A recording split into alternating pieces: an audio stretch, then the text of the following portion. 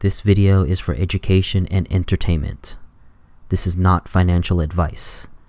All technical analysis in this video were made for pure speculation and opinion. Do not try any of these strategies for yourself. You are responsible for your own money. Do your own research. What's crackalackin' everyone? MG here, and I'm back with another cryptocurrency video. So let's get into it. Market cap 1.7 trillion, guys. We are down 4.9%. Thank you, Elon. I mean, you know, can you imagine dumping your coins because some crybaby billionaire is tweeting memes about our market? We were literally breaking out into the 40k range, and probably was going to retest 42 and bounce and build some support off that, and then hit up to 45k. But then Elon had to tweet some Bitcoin meme and with a fucking broken heart emoji, and then we start dumping. Unbelievable. 24-hour volume 176 billion. And you know, back on that, like, this guy is just messing with people's money, you know? Like, sure, he's like this billionaire guy running 2 mega corporation, has 4 different baby mamas, literally has a baby right now, and still has time to just, you know, fuck with our market. It's just ridiculous, man. It's just ridiculous. BTC dominance at 40.4%. You know what I'm saying? It's still down. Ethereum dominance 18.1%. Gas fees 20 gwei, guys. You know, get on that Uniswap. Good prices there. So we'll go down the line here. We got Bitcoin here, 36,882 bucks. We are actually going up in the 1 hour. We're down 4.6%. Market cap 690 billion. Ethereum 2,600 bucks. We're up 0.7, down 5.4%. Binance Coin $389, up 1.3%, down 6. I'm just gonna go down the 24-hour. Down 6.7%. Cardano $1.70, down 6%. Dogecoin, okay, Doge is actually on Coinbase right now. You know, right now Coinbase is holding some type of contest. If you trade any type of Bitcoin, if you trade any type of Dogecoin, doesn't matter, you get automatically entered into some lottery to win $300,000 worth of Dogecoin. I bought, you know what I'm saying? I threw in like 25 bucks into it, whatever, you know. Just to secure my spot in that lottery, because hey, you never know, man. 300,000 bucks, I could do a lot with 300k. Okay, so XRP 96, Polkadot, my god, Polkadot is $24. I'm not in Polkadot. I wish I was. You know, I got respect for Gavin Wood. Down 9%. Dang, Elon. Oh my god. Insane Clown Posse still in the top 10. I'm not sure why. Uniswap 26 bucks. Bitcoin Cash almost $666. Chainlink 28 bucks. I might have to pick up some more of that. Litecoin 176. Polygon down 9.5%. You really still can't hold down Polygon. Once all this manipulation is done, Polygon is just gonna fly to like 5 to 10 bucks. I have a feeling it's just, this coin is just used so much, and it's giving so much value to us. It deserves to be 5 to 10 bucks because gasless fees. Are you kidding me? I don't know why Uniswap did not partner with Polygon. It's just ridiculous. Solana Summer 36 bucks. Theta though, look at this, green all around, baby. Almost about to hit back to 10 bucks. You know, if you bought in on this during that massive dump, the very first Elon FUD, I'm sure your bags are looking very nice. Stellar at 38 cents, and VeChain still 13 cents. It actually almost made up what it lost from the last dump. So today I want to go over a couple coins that I'm into. WAXs. Okay, I'm still in WAXs. If you guys know, I made an old video on WAXs in 2018 breaking it down before they went on EOS, which was interesting. And I want to also do some TA on my top doggy coin that has the most data right now next to Doge, that is SHIB. So let's get into it here. Let's see what's going on with WAX. Let's actually do... Is there a tether? Yeah, wax tether. Let's do wax tether. It's still crazy to me how this coin is still not on Binance. It's like, what is the deal? What's the beef here, guys? What is the freaking beef here? So let's see. Here we go on the monthly. We are posting 2 red months there, and it's looking like it's on a downtrend. You know, not very large red monthly candles, but still red nonetheless. So we'll go to the weekly here. It's looking like WAX is posting 1, 2, 3, 4, 5, 6, 7. It's posting 7 red weeks. Okay, you know, again, the fundamentals have not changed with this project, so I'm not worried too much about that. So we'll go into the 1 day, and I'm not sure why this it's looking like that. Okay, so we go to the 1 day here. Okay, as far as money flow, it's looking like it's non-existent here. Let's actually switch it up. Not sure what the heck is going on here. Let's do WAX. There's got to be another exchange here. Let's just do the Bitcoin pair. That's much better. There you go. Okay, that's much better. We'll take it from the top. We'll do the weekly here. Okay, so it's looking like there's tons and tons of manipulation here going on with my WAX as far as the weekly is concerned. However, it's looking like the EMA ribbons are beginning to flip bullish here. It's looking like there's a possible uptrend forming here from what I see. And we can see here that a trend reversal has been confirmed. EMA ribbons have flipped bullish. We are well above these EMA ribbons here, as well as the 200-day, the 50-day moving average. We're above that as well. And we can see here that as far as momentum waves are concerned here, it's looking like we're still maintaining that. We have this nice healthy slope here. However, money flow is looking kind of bearish there. VWAP is acting as support, and it's looking like there was lots of manipulation here, guys, dating as far back as Q4 of 2020. I'm definitely glad that that manipulation piece has... Oh, oops, what the heck? I'm definitely glad that that manipulation has stopped as far as the weekly is concerned. And it's looking like the bears and the bulls are really getting down and dirty, and the bulls are trying to beat out the bears, which is, you know, something really good. So as far as I'm concerned here, I'm not quite sure what WAX wants to do here. WAX could maintain this uptrend like this, maybe post to the downside and create some smaller divergences. We'll just have to see, you know. But as far as I'm concerned, WAX is always a buying opportunity for me as well. So we'll go here into the daily. It's looking like we got a lot of volatility here. Let me stretch that out there. And it's looking like the 20-day and the 200-day moving average have crossed. I'm not quite sure what that type of cross means. However, it does not look bearish to me.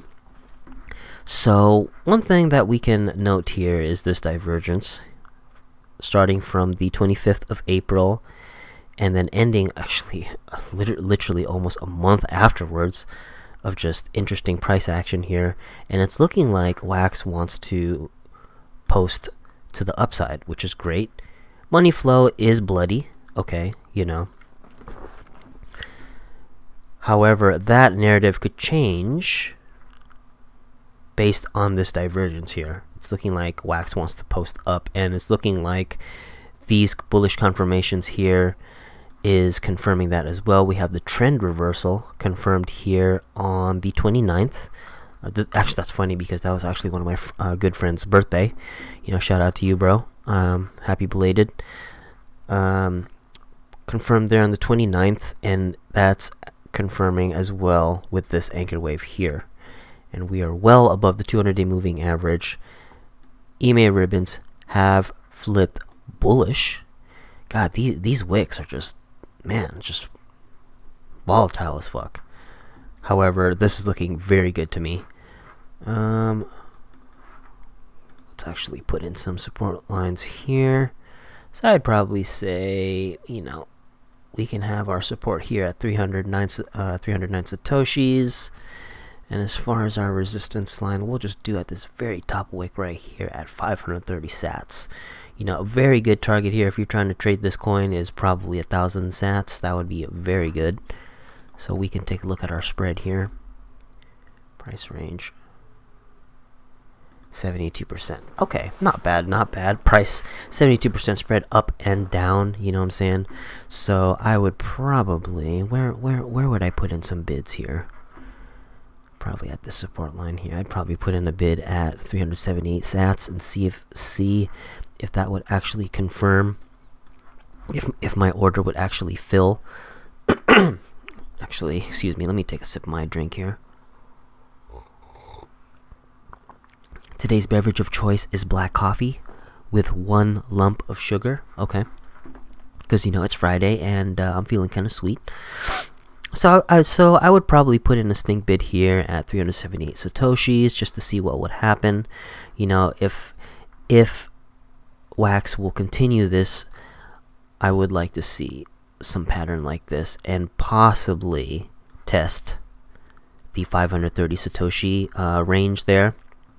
If we can break through that and bounce off the 530 satoshi level, I could see it going higher. You know what I'm saying? And of course, you know, your boy is biased. Full disclosure, you guys know I'm in WAXs, okay? That's probably the narrative that I'm going to go with. Probably some sideways actions here. We're going to break out of the 530 satoshi level, test that, build some support, and make our way up. Because I'm sticking with that narrative because of this momentum wave that is shooting up. So as far as I'm concerned, WAXs is looking good. You know what I'm saying? If you are into this coin, you should not be worried about any of these price dips because the fundamentals outweigh the technicals. So speaking of that, let's just take a look at their website here. You know, the king of NFTs. Okay, this is one of the most popular NFT blockchains out there. Second to LYXE, because you know LYXE is a monster and it will be essentially conquering, it will be eating away at WAX's market share, let's just say that. But as of now, WAXs is just killing it right now, in my opinion. So we'll go over to the roadmap here. Okay, partnership, Capcom, I'm really hyped. I was actually kind of disappointed that there was no Resident Evil 8 NFTs. Let's see, development, and then we move over to June 30th, 2021. Accessibility to WAXs in the WAXs Cloud wallet, okay, and the WAXs Cloud mobile wallet, WAXs Cloud wallet improvements. So this is what we got going here in terms of roadmap, and I'm sure once they've completed those roadmap items, this will be updated as well. So WAXs is still working. Again, WAXs has survived crypto winter. You know, I was still in WAXs during crypto winter, and they've proven that they are still worth the money and they are still making money and making moves. So I wouldn't worry too much about WAXs. So we'll go to SHIB now. Right now it is down 9.1%. It is sitting at 0.000000873. 0 satoshis, 0 Ethereum, down 4.7% in the Satoshi valuation and 4% in the Ethereum. Market cap 4.3 billion. 24-hour volume 785 million. Circulating supply 497 trillion. We know that Vitalik Buterin burned 400 trillion of his SHIB, and you can see that SHIB is just listed everywhere. And we'll take a look at the Etherscan. Holders is actually up by 22,000. The last I checked this, it was like 450,000 holders. Now they're at 472,000 holders. I mean, it's just interesting how SHIB was the catalyst that got me into these doggy coins. Big shout out to my homie. It's actually the friend of mine whose birthday's on the 29th, who told me about SHIB and was like, dude, put in on this. It has no cap. It's probably going to be better than Doge. And I'm just like, all right, fuck it, you know. So, craziness. I'm sure this is going to be a seven-figure holding coin in the near future. So let's get after it. So we'll go to SHIB here. What can we do? SHIB. Yeah, we'll do the SHIB tether. There's probably more data there. So let's just delete all our drawings here. Oops. Let's take a look at the 1 week. So, you know, not much data to report here. It's looking like SHIB posted 3 bloody weeks. I mean, with Elon just on a tweet storm right now, I can see that happening. So we'll go over to the 1 day. So when we look over at the 1 day, okay, we had this huge rally up here to 32,9080 in price, and then the sell-off. Okay, however, the EMA ribbons are still flipped bullish, and we are above the 50-day moving average. The bottom right here was confirmed on the 31st of May. Okay. And it's looking like SHIB is going to return to the mean, and it's going to, let's see, it's looking like it's going on an uptrend here. I'll just, you know, draw this little happy little channel here, this confirmation bias channel up here. Good money flow. Okay, this anchor wave here is looking like it's not even done completing. Okay, it does not look like it's ready to complete here. It's probably what it's going to do is one of these, just form a small little divergence here and then make its way to the upside, because, you know, everyone loves SHIB. So when we go to the 4 hour, this is probably where we're going to see a lot more price action here. And we can see here there was bloody money flow. Okay, and then we did have this divergence here starting on the 20th of May, ended on the 22nd of May, and then popped off on the 25th. That was probably when we were starting to somewhat recover. And then we can see here, this is when Elon and the latest FUD started happening. We had yet another divergence here, price action to the upside, and it's looking like SHIB was not really affected too much by Elon's FUD here, but then there is definitely a slope down that's forming. I don't think it's going to complete to the downside. I think it's going to create one of these maneuvers here, probably going to do a SHIB maneuver, create another divergence, and continue going up, because the fact that it's still, the EMA ribbons are still bullish and the 50-day moving average is acting as support is telling me, at least based on these indicators here, is telling me that the uptrend is still intact in terms of bullish structure. So we'll go to the 1 hour, and it's looking like there's much more money flow in the 1 hour. Bottom was confirmed, okay, and it's looking like the bears and the bulls are definitely battling it out here on this 85,786 level here. Since the market itself is somewhat starting to recover, I'm going to call that it's going to continue moving up, and it will respect this channel to the upside. And you know, all of the people who are hanging out in Miami right now, it must be very interesting, because the way I view it is, it's just a bunch of, you know, crypto people just hanging out, drinking and partying. And you know, it's like I said in the beginning of the week, generally these type of events don't do anything for the price. What I'm hoping is that it will shift sentiment and get people hyped up again, so that when they go back home and they're back on the grind, they can then spread that positivity and that bullish sentiment out to their followers, which will then reflect into the price and market itself. You know, that's what I think is going to happen. That will be the outcome of this event. And tomorrow, I think, is going to be Jake Paul's fight with Floyd, and you know, he's going to be shilling his coin hard. So you know, that's what I'm hoping that will come out of this weekend. Just everyone going back to work in the beginning of the week, spreading positivity. Just, you know, just fuck Elon and Tesla. Again, I'm not gonna buy Tesla anymore, and just get back on it, and let's just head on back to the moon. So as far as I'm concerned, SHIB is looking good. This is more of a dollar cost average type strat. Again, you know, I know that this coin is super new and very, very volatile and risky. It's just, there's just too many eyes on it right now for it to be ignored. You know, like, I'm sure, truthfully, the developers were probably trying to get into it to make a quick buck and see where it would go. And the fact that it's gained in popularity so fast and is beloved by so many people, including an entire country like India, probably shattered all their expectations. And now they're like, okay, well, it seems like this is a serious project now, so let's get into it.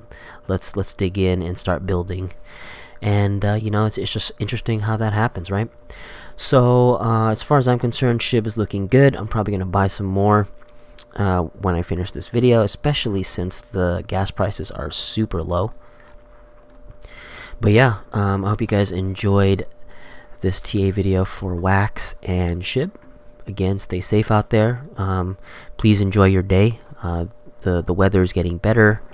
You know, get outside, get some vitamin D, spend time with your loved ones, drink water, take naps, make sure that you're sleeping, and don't look at the charts. You know, I mean, like, yes, we're down, but, you know, check on it tomorrow morning or maybe Sunday, and things will be alright. So yeah, stay safe out there, and I'll catch you guys in the next video. Later.